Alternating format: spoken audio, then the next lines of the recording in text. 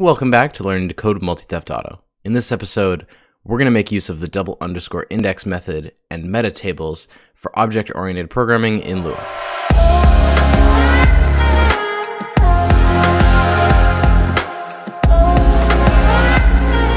Okay, so I've gone ahead and created a new organizations resource, added a meta.xml file, and an organizations Lua script file. In this script, what we're going to go ahead and do is we're going to try and build a class, essentially, out of a table that's going to have some methods, and then we're going to figure out how to instantiate that class for multiple implementations. So our class is going to be an organization table. And on that organization table, we want to have two methods. We're going to have an organization will have a name. So we'll have getName being a function, and the first argument to a function that you're going to use in object-oriented programming is going to, for Lua, is going to be self. And here we're just going to return self.name. And then we're going to have a setName function, which again is going to take in self, and it's going to take in the name, and we're just going to do self.name is equal to the name that got passed in. So now that we have this organization class, what we want to do is we want to be able to instantiate that. So think of an organization as a faction or a team, as you might see in some of the RPG servers. So the first one that we're going to do is we're going to create a police organization. And now what we want to do is we want to have a table. We want to make police its own table, and we'll set the name to be Los Santos Police Department. And what we want to be able to do is we want to be able to use these functions against our police table. Now, the way that we do this is utilizing a function that Lua provides to us called setMetaTable. So when you have a table, you can set what is called a meta table for your table. So this table being our object is going to have a meta table. And inside that meta table, what we're going to do is we're going to specify a double underscore index property, which is going to be organization. Now, inside of a meta table, what you can do is you can use fancy keywords like double underscore index or double underscore call, a few others. So double underscore call means what happens if I try and use this table. So if I go police and I try and use it as a function. So what you're going to do is set a function here, and then whatever arguments get passed in to this. So let's say we were going to pass in hello. That would come in as, you know, the first variable here, and we could use it and do something in here. But what we're really concerned with right now is double underscore index. Now, what double underscore index does when you are calling police and you're looking for a property. So let's say that I went and did police.name.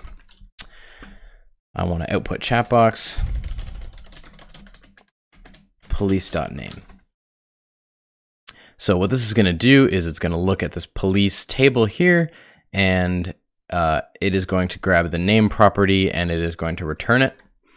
Now, if I was going to do something like police.location, what it's going to do is it's going to look in this table, and as you can see, we don't have a location property on this table. So what it's going to do is it's going to look at the meta table of this table, look at for an underscore index property, and if that property exists and it is its value is a table, it will look at that table for the property that you were requesting. So if we had a location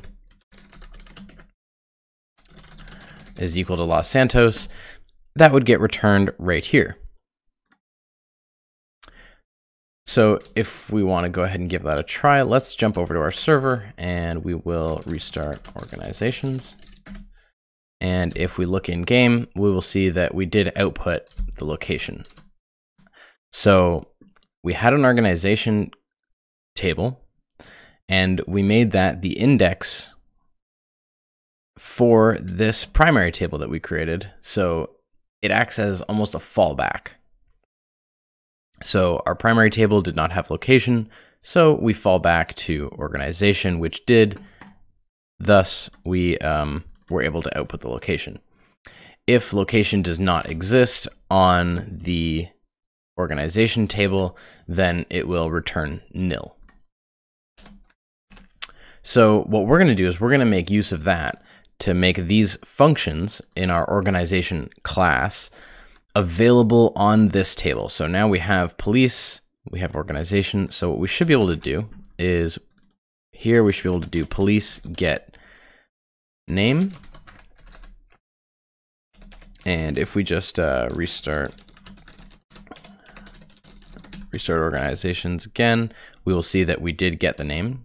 So here what happened was we got police and we used our colon operator to call the function get name, which went to the index, fell back to organization, ran get name, and because of the colon, it passed the police table, this table, in here so that we could use the name from this upper class here. And this is pretty much how we can have multiple instantiations of the same class in Lua. So we could then go and say local news is equal to set meta table. Let's go name is equal to San Andreas news. And then we'll do index equals organization. And if we do news get name, and we'll keep police get name.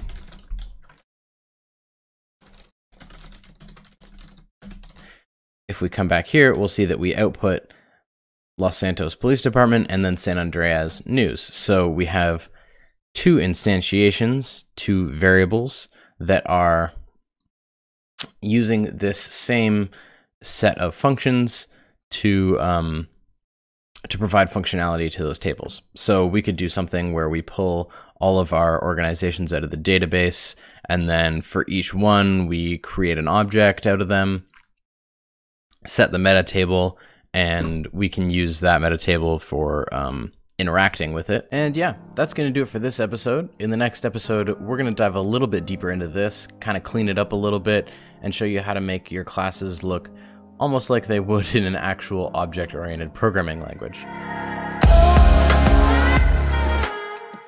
Thanks for watching, guys. I hope you enjoyed that video. If you did, click on that little thumbs up button down below. To stay up to date with future videos, click on that subscribe button. And if you're not caught up, check out my last video right over there to my right. That's it for this one, guys. I hope you have a wonderful day, and I will see you in the next one.